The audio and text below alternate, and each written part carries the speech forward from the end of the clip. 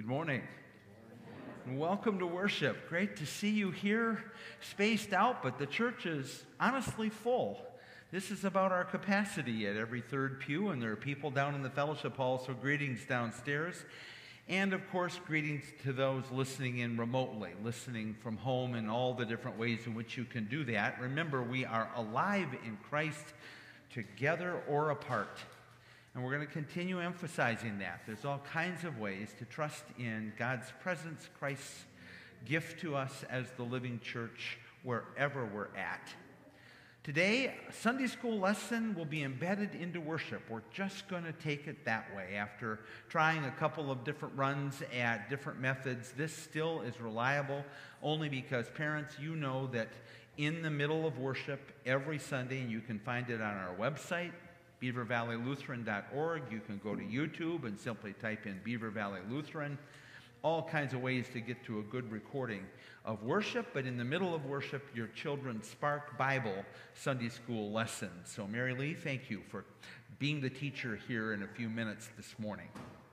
After worship, our semi-annual meeting of the congregation, and a big part of that always is the election of church council members, and so want to thank the 5 who have stepped up so far, offering themselves as church council members to be considered. We're electing 4. There are some lines on that ballot. If you prayerfully consider it this morning and wish to have your name added, we will be asking for further nominations at the meeting today. Tonight, from 5 to 7, I'll be with my 9th graders, spread out in the fellowship hall, but it's time. We're working on our faith statements as we head towards October 25th confirmation service. They'll have their own service, not 9:30 like normal, but at 11 o'clock, just the 12 confirmands, their families and friends coming, so we have enough space to spread out in the congregation and in the pews to make that happen. And then senior high at 7 o'clock. We're going to talk about our Pine Ridge immersion trip next June. We're trusting on going. The money's been sent. We're holding the week. I'm hearing good interest. That's 9th, 10th, 11th, and 12th graders, all eligible. I'll be calling some households this afternoon, and we're going to make sure we have a good gathering. The meeting will not go on and on tonight, but our main focus is that, and then a little preliminary talk about youth group heading into the fall and winter. Tuesday, First Communion. Normally that's 5th graders, but there may be others of differing ages that are older, maybe some 6th graders that I'm not aware of, that can come on Tuesday evening for First Communion class. Let's agree on the time here, can we? That is 6:45. 6:45, not 7, 6:45, First Communion class. Wednesday, it's our last outdoor worship of the season. We went past summer. It's just getting dark. We're going to call the 14th our last outdoor pavilion Wednesday night. However, we are moving to Sunday morning outdoor worship out in the pavilion, 8:30 chapel, Sunday mornings. And I don't know if anybody's willing to put on a pot of coffee. There's no reason we can't have somebody with gloves on and a mask sitting there hitting that handle just so that everybody's not touching the same coffee pot handle, and have a cup of coffee outdoors. Outdoors is where we will stay for that. So you can either stay after the 8:30 chapel or come early for the 9:30 worship. It's just going to be coffee, just a pot of coffee on out back, and keeping it really simple as we ease back in to some fellowship time. Thursday, Women of the Church. The Gather Bible Study. I work hard at it. I hope it's a blessing. I think the few that have been getting on are thinking of it as a good experience. I would ask that you pay attention to the Thursday push from the church office. Carrie always puts a nice little simple email out Tuesdays and Thursdays. In that Thursday push will be your Zoom call. It's a Zoom meeting. So click on that, and there's a little passcode, just a little set of numbers. You type that in, and you're into the Zoom call. So you don't need the Gather magazine. You just need your Bible open and join in, and I really hope we can expand the numbers, especially as we head into the winter and need some things to do as we're going to be spaced out for a while. 2 more little items. Looking for a laptop. If anybody has a used laptop, what I need is a camera for all the Zooming I'm doing. and I need one at the church does not have a camera on any of its computers. So if you happen to have a laptop that's not being used, otherwise they're not that expensive. We're going to move ahead and get one. But just in case someone would have one to donate, we'd appreciate that. Also, another announcement that Dan Feakin is resigning as our custodian after 5 years, and part of staff appreciation today will be an extra loud round of applause for Dan and Luke, who really teamed up and did a nice job of keeping our building in good shape and clean. And so a word of thanks, but also a word of announcement. One more week here before we start interviews. We have 2 candidates so far for custodian, and just to let you know that other applications are, of course, welcome.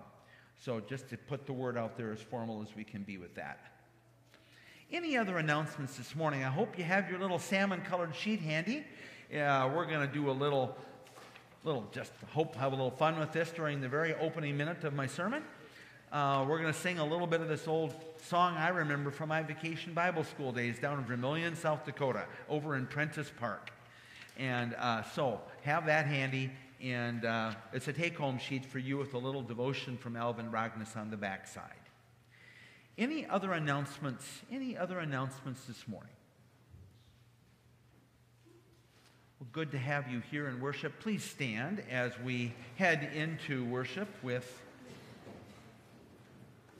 our invocation. We worship in the name of the Father, and the Son, and the Holy Spirit. Please join with me in the responsive call to worship. You've been invited to a special feast.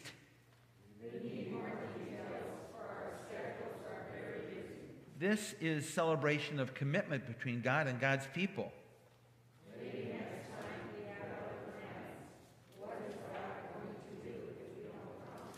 Your response is noted. There are many others who would be delighted to come, even on a last-minute notice. God looks forward to getting them and celebrating with them.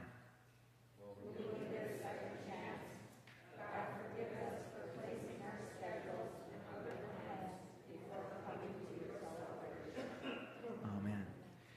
Please remain standing as we sing our opening hymn, We Are Called, hymn 720.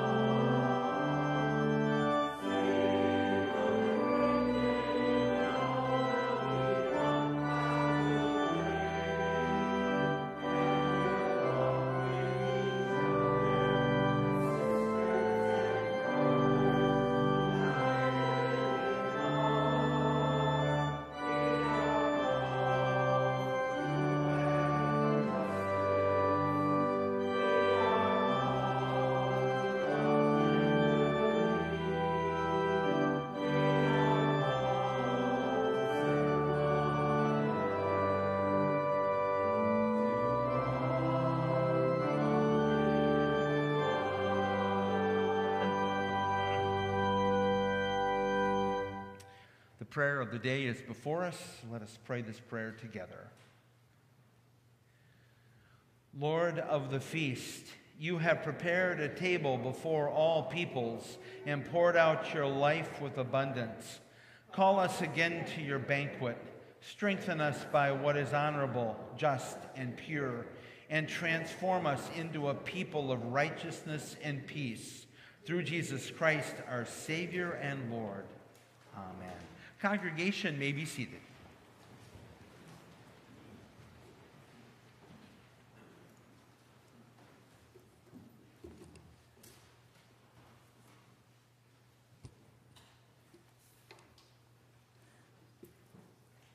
Our first reading today is from the book of Isaiah, chapter 25. After a hymn of praise acknowledging God as a shelter for the poor, the prophet portrays a wonderful victory banquet at which death, which in ancient Canaan was depicted as a monster swallowing up everyone, the monster will be swallowed up forever. The prophet urges celebration of this victory of salvation. O Lord, you are my God. I will exalt you. I will praise your name, for you have done wonderful things, plans formed of old, faithful and sure.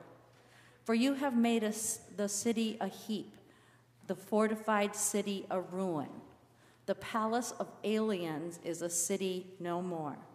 It will never be rebuilt. Therefore, strong peoples will glorify you. Cities of ruthless nations will fear you.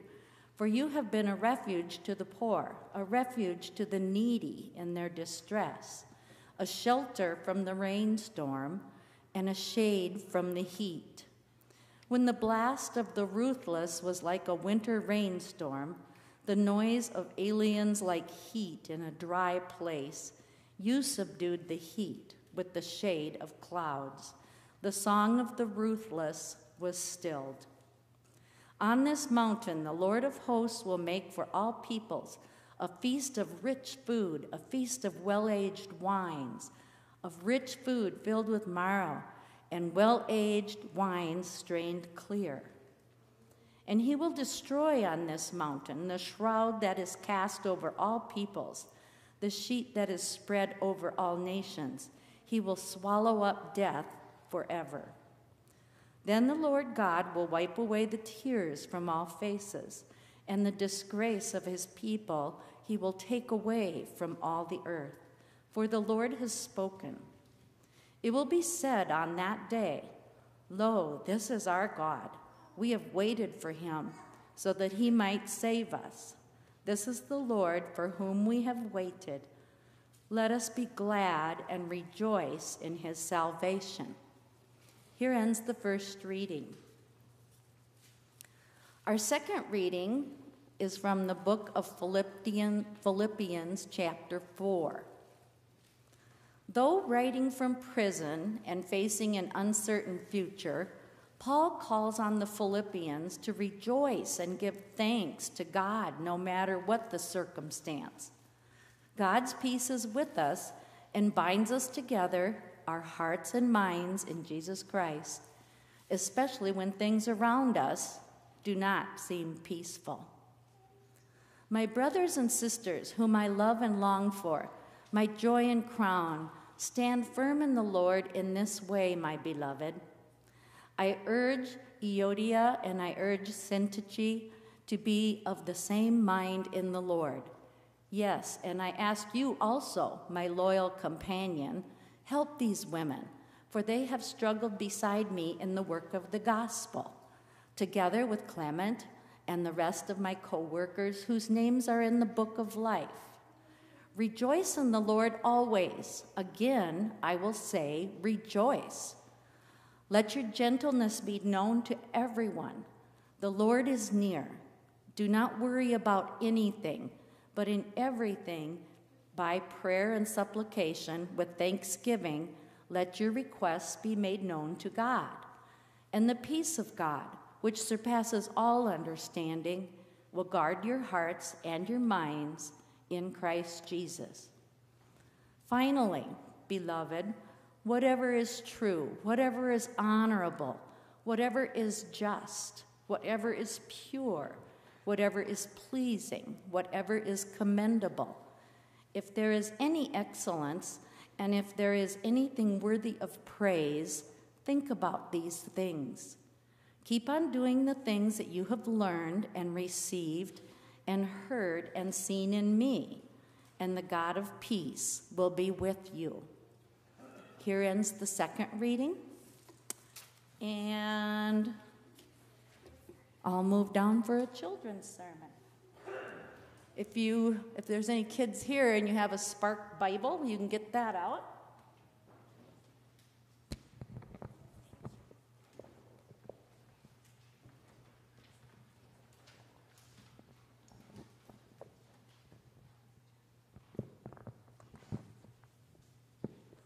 Now, in the Spark Bible, for the kids at home who are watching, we are on page 304.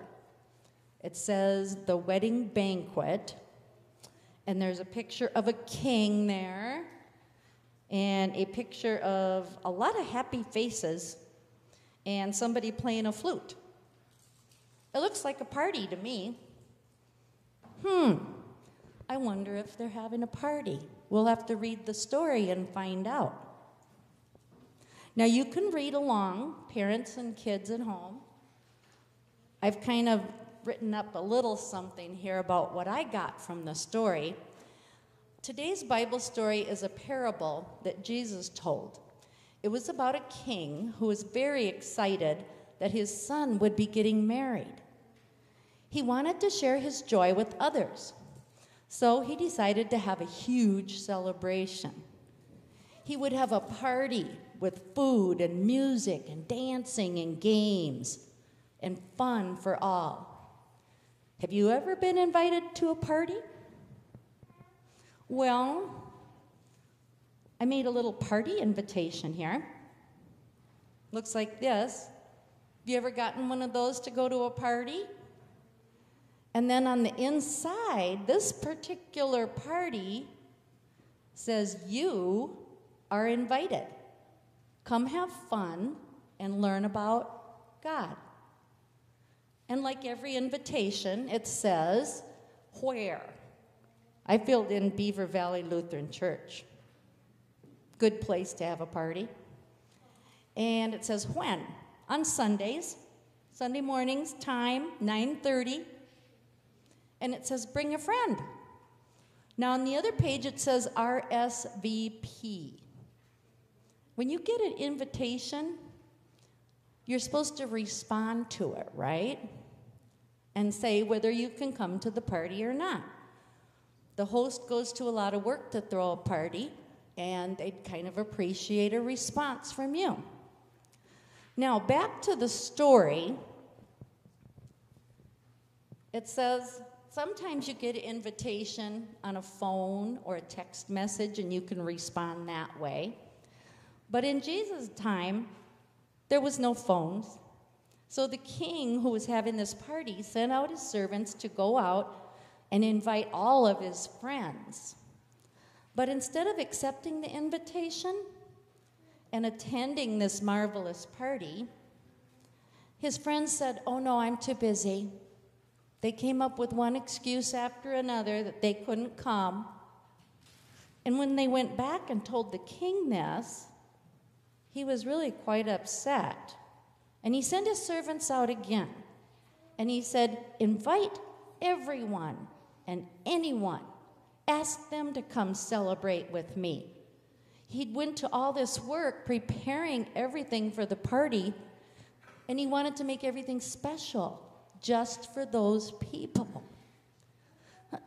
So the king decided that he would invite everyone and anyone to come to this party, and you know what? They accepted, and they did have a good time. They had a wonderful party. It just wasn't with the people he had expected to come. When you get an invitation, you respond to that invite, and sometimes you might make excuses. Some of the excuses I thought up were like this. Oh, I'm too busy to spend time at that party. My time's valuable. Or maybe, I don't want to spend money on a gift. I don't want to go to a party because I have to bring a gift. Or I'll spend my time doing something more fun just for me, not for somebody else. I wonder if that sounds like good excuses. But you need to make a response. And if you get an invitation like this one, this Bible here is an invitation. If you read through a lot of the stories, Old Testament, New Testament, there's tons of invitations for everybody in there. So if you think of your Bible as an invitation to learn and to come, and you can enjoy learning, you can have a good time, and you know what? It's going to make your life a little bit better. I think Jesus was trying to tell people that God was the king in this story. God wants us to celebrate with him and his son Jesus. He even sent us an invitation. So remember what it is. It's your Bible. And if we never even open our Bible or take the time to learn about the gift that God has for us, we'll miss out on a wonderful life of celebration and God's love.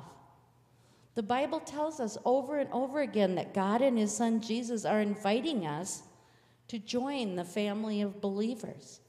The Bible tells so many stories about how to live a life of kindness, caring for and respecting others, and the joy you can find by thinking of others before yourself.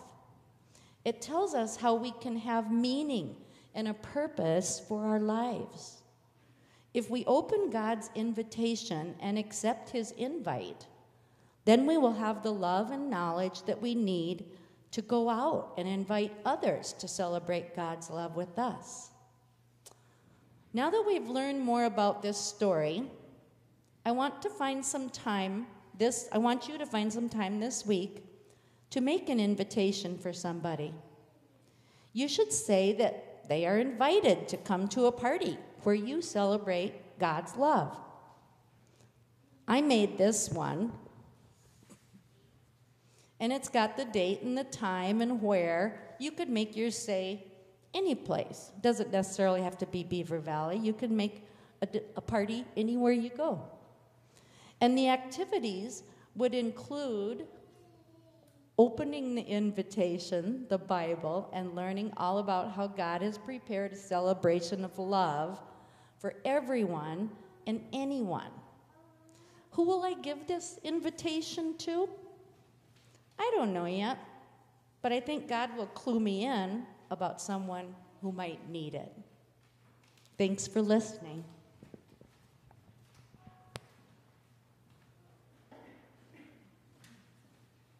And we're going to just keep talking about that very theme, kids of all ages here now. So thanks, Mary. Appreciate that. Yeah, you can get your orange sheets out if you have them. Just a little prep here as I'm getting ready, trying to kind of keep it all straight here for my own self. It is the reading from the gospel today that is the basis for my message as well as the children's message this morning. It does come from the Gospel of Matthew as we continue in Matthew this year. Matthew 22, verses 1 through 10.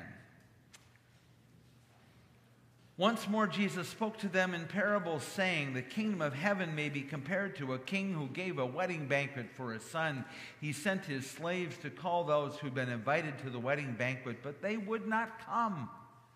Again, he sent other slaves, saying, 'Tell those who've been invited, look, I prepared my dinner. My oxen and my fat calves have been slaughtered, and everything is ready. Come to the wedding banquet.' But they made light of it and went away, one to his farm, another to his business, while the rest seized his slaves, mistreated them, and killed them. The king was enraged. He sent his troops, destroyed those murderers, and burned their city. Then he said to his slaves, 'The wedding is ready, but those invited were not worthy. Go, therefore, into the main streets and invite everybody you find to the wedding banquet." Those slaves went out into the streets and gathered all whom they found, both good and bad. So the wedding hall was filled with guests. Here ends the reading of the gospel. Let's begin with a word of prayer.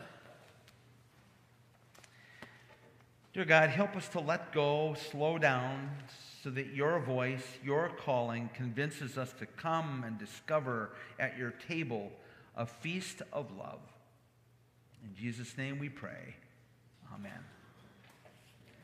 Well, Mary's already hit on some of this in a nice way. You know, I think it's easy just to kind of, once in a while, just blow an invitation off. So my confession is I did it twice this week. There you go. Now you know what kind of a pastor you've got. First time, I was invited to 2 Zoom meetings at the same time. Well, so I get a pass on that. There's only one of me. So I just had to pick which one I was going to be on and let the other one go. But then later in the week, there was another invite to a Zoom meeting, and I wasn't a leader, just kind of going to sit in and listen in, kind of more of an informational meeting, and I thought, God, I got other things, and what a busy set of weeks ahead, and well, maybe I better just get on to other things instead of that Zoom call. So I didn't join. Later in the day, I thought, I wonder what they talked about. What did I miss? Maybe I should have been on it, you know? You just kind of get rolling, and I don't know. I still don't know if it was the right thing to do or not, but I did it. Well, today's gospel, do I dare call it famous? I think most of us will have at least heard it a time or two in our lives. The king is putting on quite the wedding banquet, and it's emphasized in that he not only killed an oxen, that wasn't enough food, also a couple of calves. And then you're ready. That's just a big, big gathering of a lot of people. And then you heard the story, I can't come, all of the excuses. Oh, I learned this song. Let's grab your sheets and you got to help me. We're not going to sing it all. I did sing it all on Wednesday night in the pavilion. It went on and on. I won't do that to you. But at the top is the refrain. Then we'll sing verse 1. And then we'll sing the refrain again. And then I'll just stop there.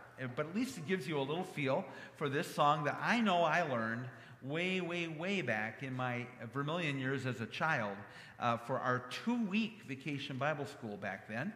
And it really kind of gets us thinking maybe about our own excuses. That's what we'll talk about later on. Let's just try this. Whoopsie, there we go. I cannot come to the banquet, don't trouble me now. I have married a wife, I have bought me a cow. I have fields and commitments that cost a pretty sum. Pray hold me excused, I cannot come. A certain man held a feast on his fine estate in town. He laid a festive table and he wore a wedding gown. He sent invitations to his friends far and wide. But when the meal was ready, each one of them replied, I cannot come. I cannot come to the banquet, don't trouble me now. I have married a wife, I have bought me a cow. I have fields and commitments that cost a pretty sum. Pray hold me excused, I cannot come. And you can take the song home with you. He gets angry and he sends his servants out and he finds more. And in the end, it's a great party, but it's too bad some people missed it. So what are your excuses? To what extent are they like mine?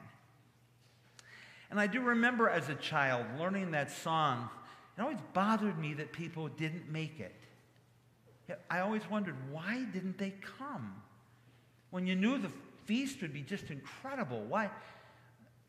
A king's party. This isn't a Greg party, kind of McDonald's party.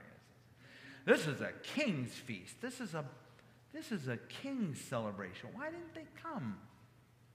Well, as a child, I didn't understand it. As an adult, I do. I do understand it. Life's really, really busy.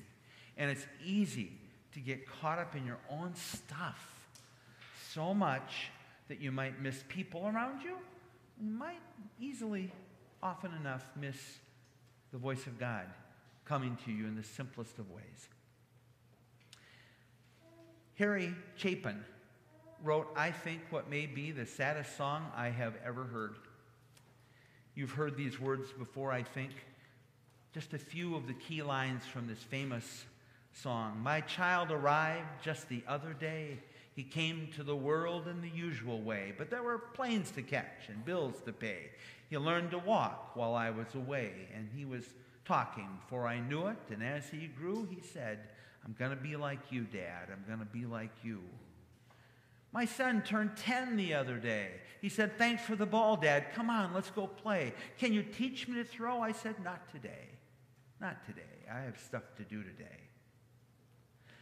Well, my son came home from college just the other day, so much like a man, I just had to say, son, I'm proud of you. Can you sit for a while? He shook his head, no.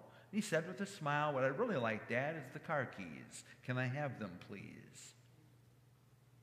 I've long since retired and my son's moved away. I called him up just the other day. I said, I'd like to see you if you don't mind. He said, I'd love to, Dad, if I could find the time. You see, my new job's a hassle and the kids have the flu, but it's sure nice talking to you, Dad. Sure been nice talking to you. And I hung up the phone and it occurred to me he'd grown up just like me. My boy was just like me. So it was my brother Eric calling me. Years ago, busy. I was so busy at tea, I couldn't even see myself coming or going.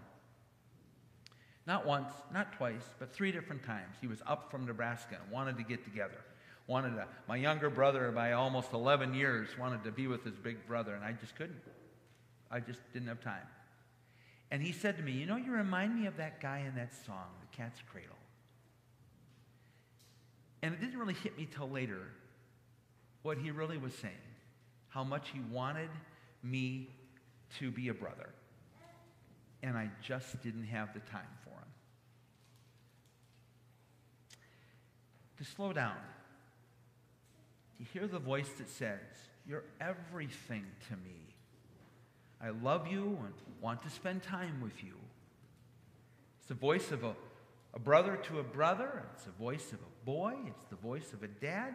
It's a human voice for sure. But at the heart of it all, it's really God's voice. In the end, it's really God's voice. We are precious to God. We are the elected ones. On the back of your orange sheet, you'll go home with a simple but nice devotion written by Elvin Rogness entitled, We're the Elected. Listen, he says, there is infinite comfort in the assurance that we're the called ones, the elected ones. On this fallen planet, we are the new Israel, called to suffer and to triumph as God's people. The call is to everyone the world over. Those who respond are now with vocation to live as God's people.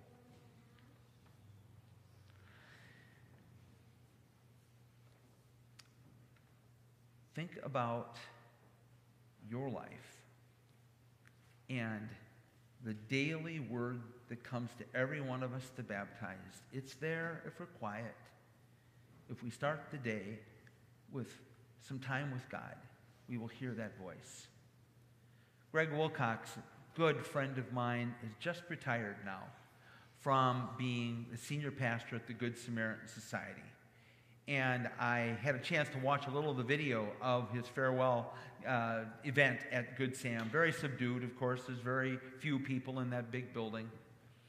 But what I remember about Greg is his incredible discipline to start his day about 5 in the morning for an hour or two of reading and prayer and devotion. And I asked him where he found that and how could you be so organized and get up that early. And he said, you know, I just don't want to miss the voice. It was his way, his very disciplined way of saying, I don't want to miss the invitation. I don't want to be so busy that I can't get fed so I could go and do all the things he was called to do.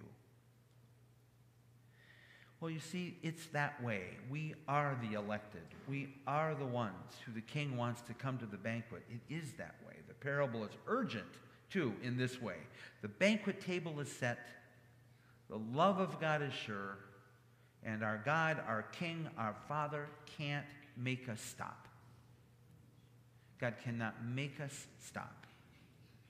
We have that kind of freedom. We kind of have that thing. We're not puppets on a string.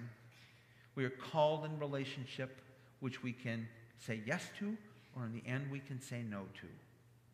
I'll say it again. The love of God is sure.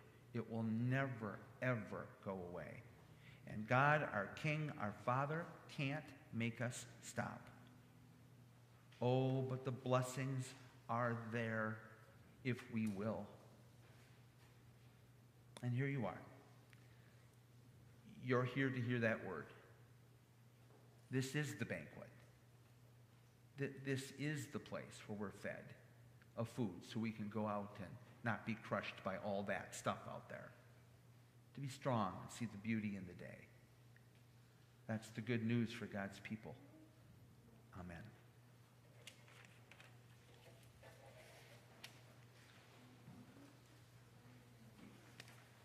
And so we sing, "Will you come and follow me?" Please note the verses. Hymn verses 1, 3, and 5, hymn 798.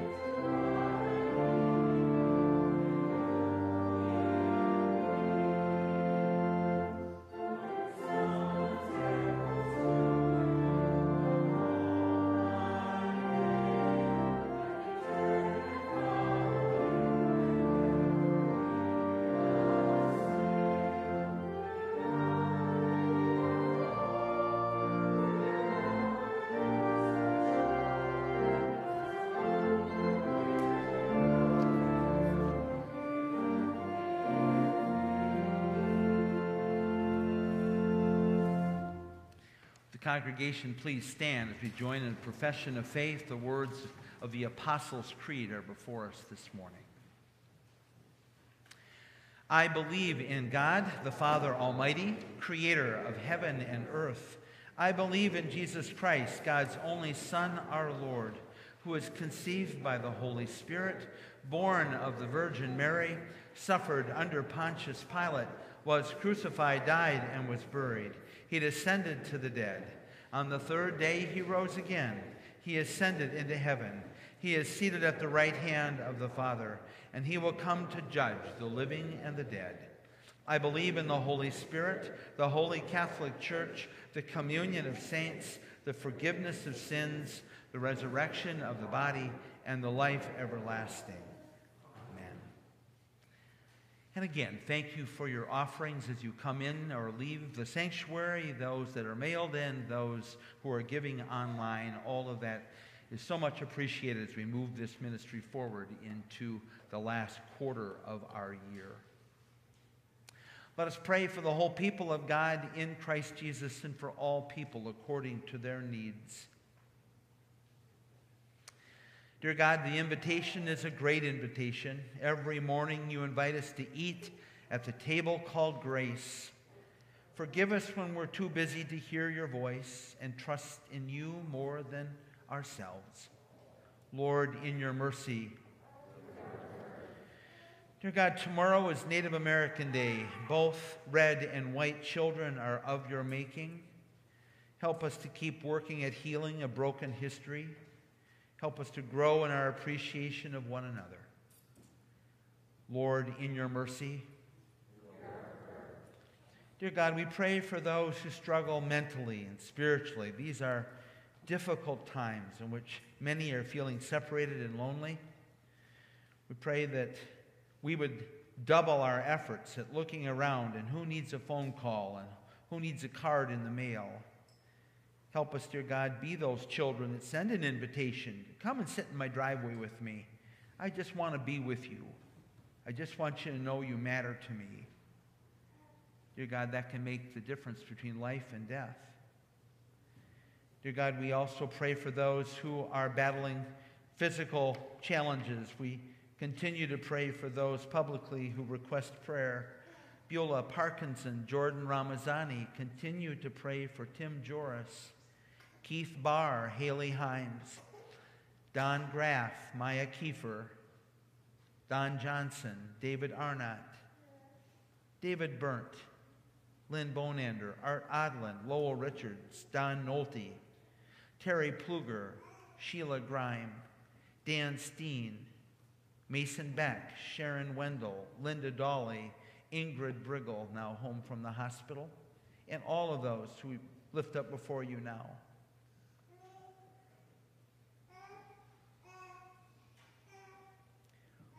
Lord, in your mercy. And dear God, we pray for Lowell and Mary Johnston upon the death of Mary's sister, Virginia Hilden. We pray that you would bless all those who are grieving her loss. Remind us as you send your Holy Spirit to intercede that this life is just the beginning. Lord, in your mercy. And dear God, we pray for our youth. Ninth graders meeting tonight, working on their faith statements, senior high youth later in the evening. Continue to bless the next generation of faith. Lord, in your mercy. Into your hands, O Lord, we commend all for whom we pray, trusting in your mercy through your Son, Jesus Christ our Lord. Amen. We pray together our Lord's Prayer. Our Father, who art in heaven, hallowed be thy name. Thy kingdom come, thy will be done, on earth as it is in heaven. Give us this day our daily bread, and forgive us our trespasses, as we forgive those who trespass against us. And lead us not into temptation, but deliver us from evil. For thine is the kingdom, and the power, and the glory, forever and ever. Amen. May the Lord bless you and keep you. May the Lord make his face to shine upon you and be gracious unto you. May the Lord look upon you with favor and give you peace. We have worshiped in the name of the Father, and the Son, and the Holy Spirit.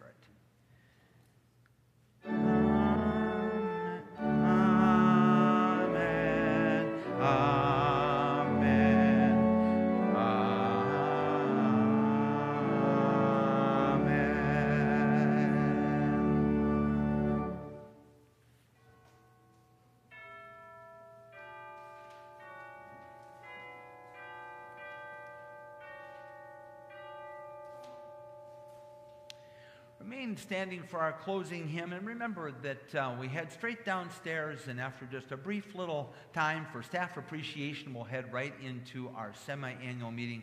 I hope you can stay. We have plenty here for a quorum, but we can't all leave. So hope you can stay for this important brief little chapter each year in our church's formation. We sing, "Sent Forth by God's Blessing," all the verses.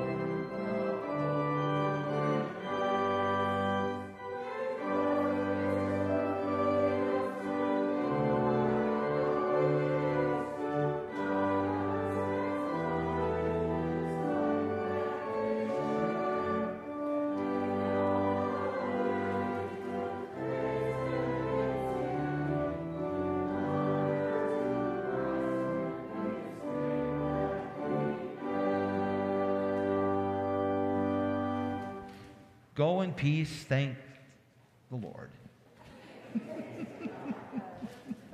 Whoops.